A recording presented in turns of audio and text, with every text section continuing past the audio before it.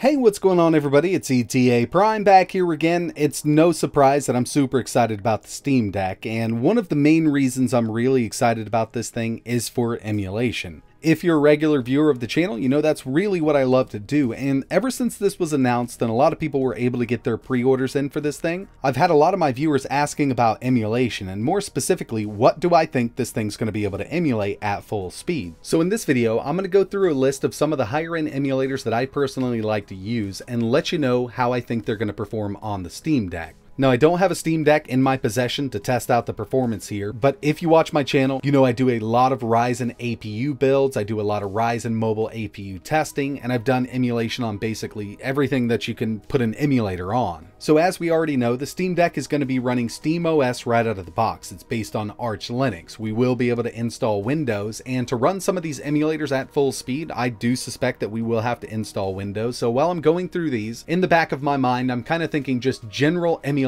performance, be it in Windows or Linux. So like I mentioned, some of these emulators only work for Windows, but I still wanted to throw them in there because once I get my hands on a Steam Deck, I'm going to be testing out SteamOS and Windows. We'll do a ton of different testing on this device. And all of the emulation footage that you're going to see in this video was actually running on a Ryzen embedded APU. It's a very low-end APU, and the Steam Deck has way more power than that little thing does.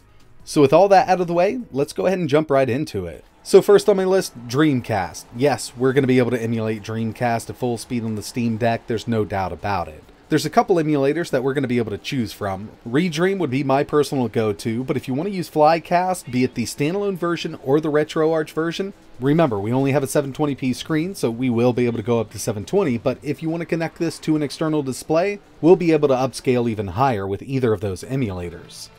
Next on the list, PSP. I'll personally be using the standalone version of PPSSP, and again, just like Dreamcast, I don't think we're going to have any issues with PSP.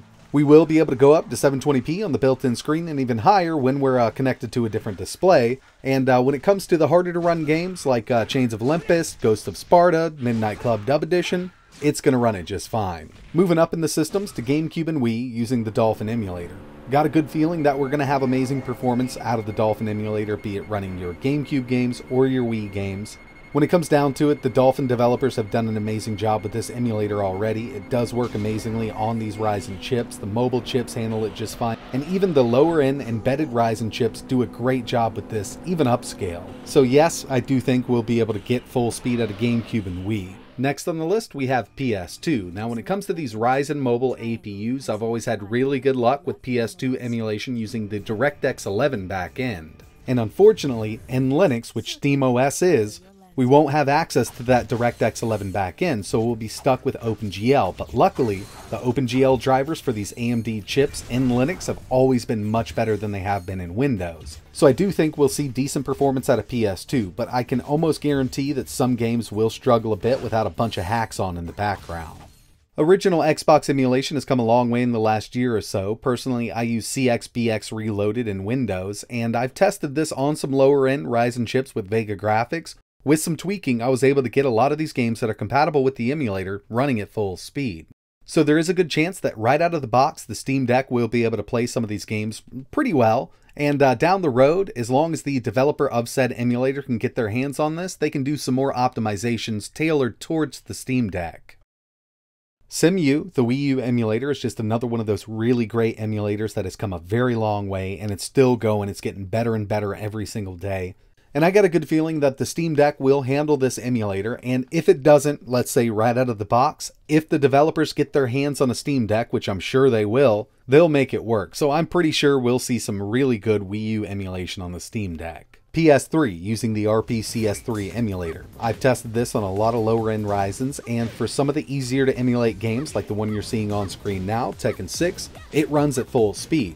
When you get to the harder to emulate stuff like the God of War series and even Skate 3, the Steam Deck may struggle a bit because when it comes to those harder to emulate PS3 games with RPCS3, it heavily relies on clock speed, cores, and extra threads.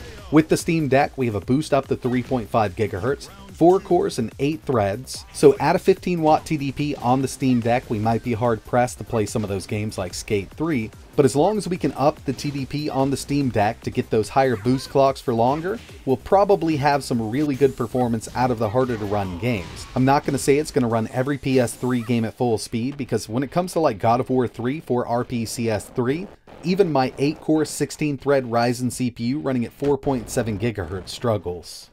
When it comes to Sega Saturn, I also think that we'll see some awesome performance out of this using Yobase and Jiro. One of the main things that I'll personally be running on this is RetroArch, so I can have all of those cores ready to go. And I'm kind of excited to test out the upscaling feature with Yobase and Jiro and Sega Saturn on this device. When it comes to 3DS using the Citra emulator, it's always been hit or miss on these AMD APUs for me, and it really comes down to using Windows with those really bad OpenGL drivers. It does rely on OpenGL as long as you have it enabled, and we do have better OpenGL performance with these AMD APUs in Linux, so it's going to be interesting to see how well the Steam Deck will handle the 3DS emulator, especially with a little bit of an upscale going. I think we'll see some really good MAME performance using the standalone version of MAME or using certain cores inside of RetroArch. Naomi and Atomus Wave should perform really well on this device using the Flycast core inside of RetroArch, or if you want to use a different emulator, it shouldn't be an issue as long as you can get it up and running in Linux or Windows. N64 is another one of those systems that the Steam Deck is just going to dominate. I mean, if we take a look at N64 emulation on the Raspberry Pi 4, it's definitely not perfect, but it's getting there. And I think when the Raspberry Pi 5 comes out, we're not going to have any issues. So taking a look at the specs on the Raspberry Pi 4 versus the Steam Deck, there's no doubt that N64 is going to perform amazingly on this thing. And the final one I wanted to talk about here was Switch using the Yuzu emulator. Now, I have tested this on lower-end Ryzen APUs. I've never really had good luck with it, but on the 11th gen Tiger Lake i7 and i5 CPUs, I've been able to get it to run at full speed, and it actually performs really well. So there is a chance that we'll be able to run some of those games at full speed on the Steam Deck, I mean, right out of the box. And when it comes to the lower end stuff, Neo Geo, SNES, NES, Game Boy Color, Game Boy Advance, there's no doubt about it, it will perform amazingly on this device. Those emulators perform well on the Raspberry Pi 4, and with the Steam Deck here, we're working with a lot more CPU and GPU power, so there's no doubt about it, those lower end systems are going to perform just fine.